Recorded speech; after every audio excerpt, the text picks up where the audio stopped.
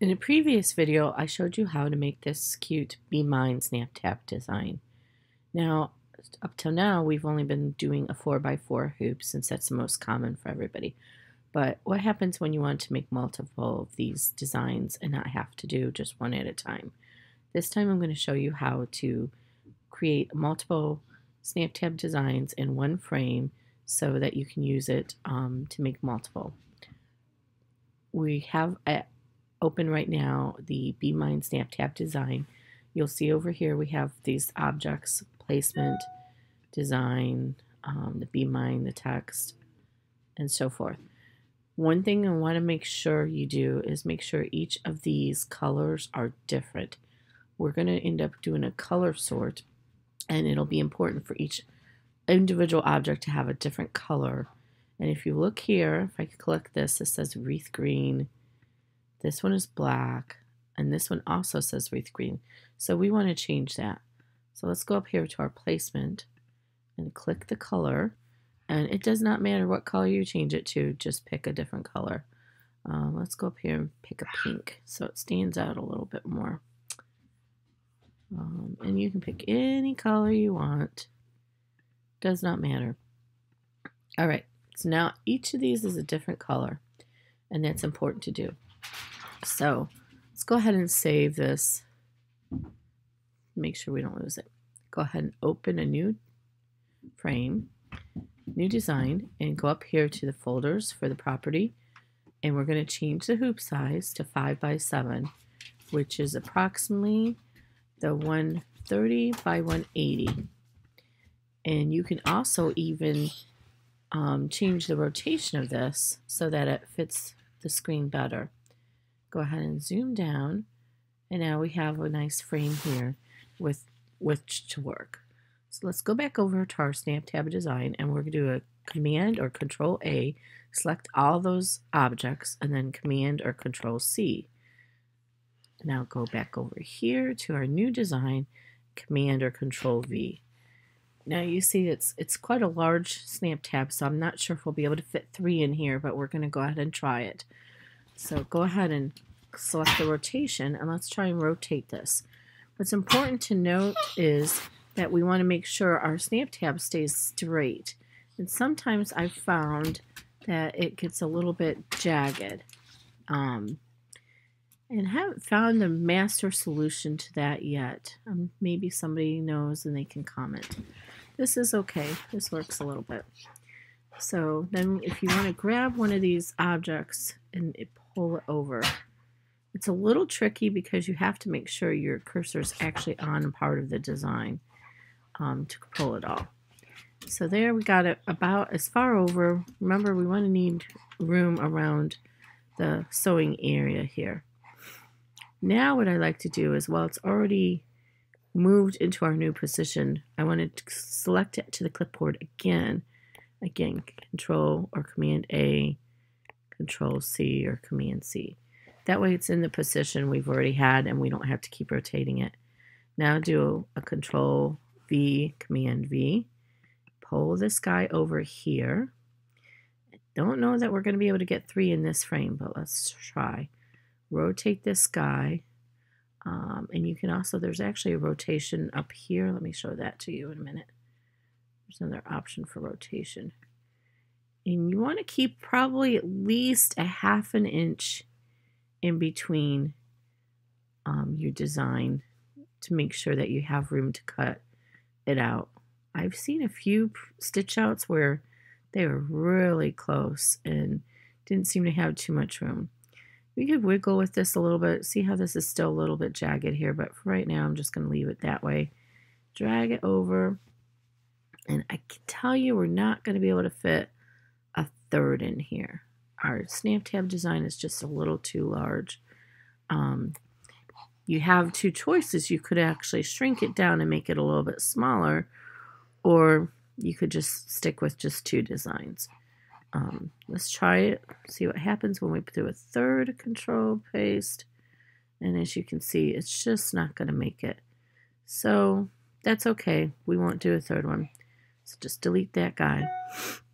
Now you'll see over here you have doubled your objects. So what we're going to do, we have all those as a different color, recall.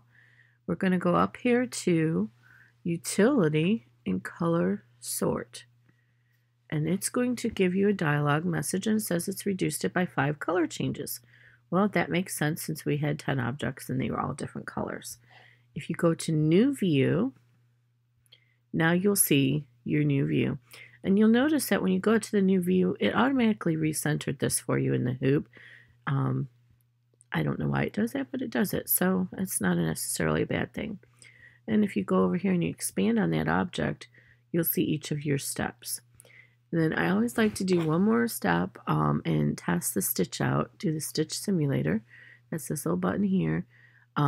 Because I've had a few times where I thought I had the colors separated and for whatever reason the objects didn't. It's pretty clear if we look along our stitch simulator line that this one did exactly what we expected because we don't see a repetition of any of the colors. But you can go ahead and stitch it out anyway to see that it's doing your placement line first, and then it's doing the internal bean for our design there, and so forth. And you can speed it up by dragging this little button here, and it'll speed up your stitching. And this is all you have to do. While you're in the new view, then you go to File and Save Stitch File As, and we're going to say 5 by 7. I just stick with the convention that most of the designers already use, so you know which frame it is, 5 by 7. And if you have a multi-needle machine or one of the newer machines that supports even larger hoops, then you could go back in here. And remember, we still have the Snaptab design in our clipboard. You could go up to the Preferences and change it to 200 by 300. Apply. Okay. And there you go. And now you have room to go ahead and add another design. And you actually probably could play around with this and get maybe 1 or 2 more. Sometimes you can rotate them in different ways to fit them in more in the frame. And oh, I was going to show you how to do the rotation up here. You see this right here? This also does a rotation. So you don't have to drag it like I was doing. This will do a rotation for you as well. I've just kind of gotten into the habit of using the little manual rotation. Because like I said, sometimes you might want to twist them around and fit them in the frame in a different manner so that you can fit more in here. In fact, if we go back, let's get rid of that guy. Undo, undo, undo. Okay. Now we see we have just our one design. We go ahead and let's move this guy all the way up here. I think we might be able to squeeze a lot more in this frame. Let's go ahead and rotate him.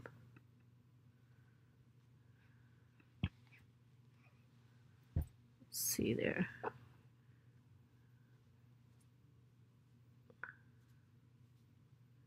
Let's add another one. Let's rotate him. There we go. Now we probably can fit quite a few in this frame the way it's laid out this way. Let's do it again.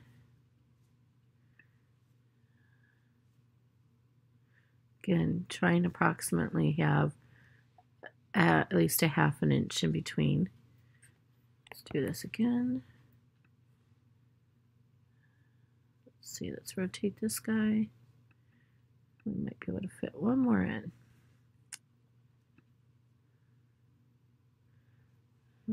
He's not quite going to be there. Let's go back. And it's easier for me just to go back and reselect, have the object highlighted to move it. It seems to be a little easier than trying to select it and move it later. Let's try this. All right. Let's go this guy over here.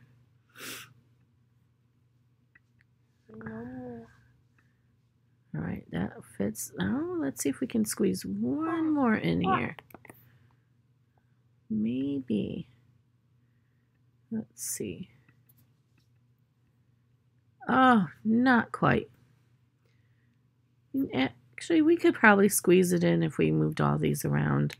But for right now, there we go. We got 1, 2, 3, 4, 5 in here. And do you remember how we're going to sort this? Go to Utility, Color Sort.